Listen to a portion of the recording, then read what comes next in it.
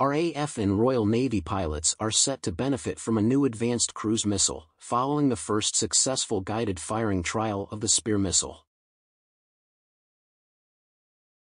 Citing from the Royal Air Force website, Spear, a next-generation turbojet-powered miniature cruise missile, successfully completed a successful test after being fired from a BAE Systems-operated Typhoon jet at the Vidsel firing range in Sweden.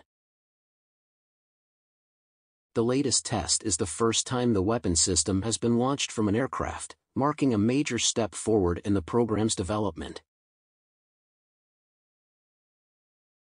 Each missile can hit targets from a range of 100 kilometers and is designed for use against moving, relocatable, defended or challenging targets. Once operational, the missile will be fitted to the UK's F-35B Lightning stealth fighter jet and will enable the military to strike targets from land and the Queen Elizabeth-class aircraft carriers. Developed in the UK by MBDA, work on the new state-of-the-art Spear missile supports several hundred jobs across MBDA's 5,500-strong UK workforce, with design work primarily in Stevenage and Bristol and manufacturing in Bolton.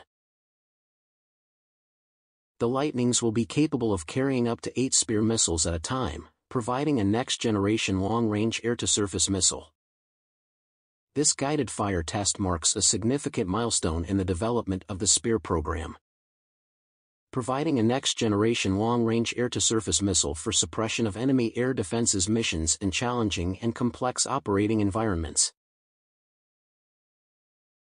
Spear autonomously navigates to targets via an adjustable route using an advanced all-weather radar seeker to map the target area and radio frequency imagery to successfully engage it.